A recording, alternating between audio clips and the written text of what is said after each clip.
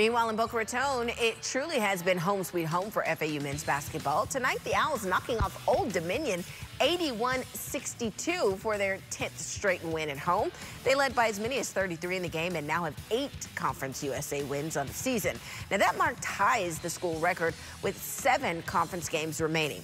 Student turnout has provided plenty of noise in the borough this season, and those young men and women making the noise know the role they play in their Owls leading the Conference USA East Division.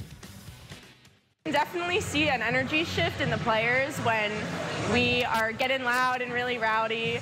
So it obviously helps the players when we're really loud and the students show up. And yeah, we really feed off the energy of our players too.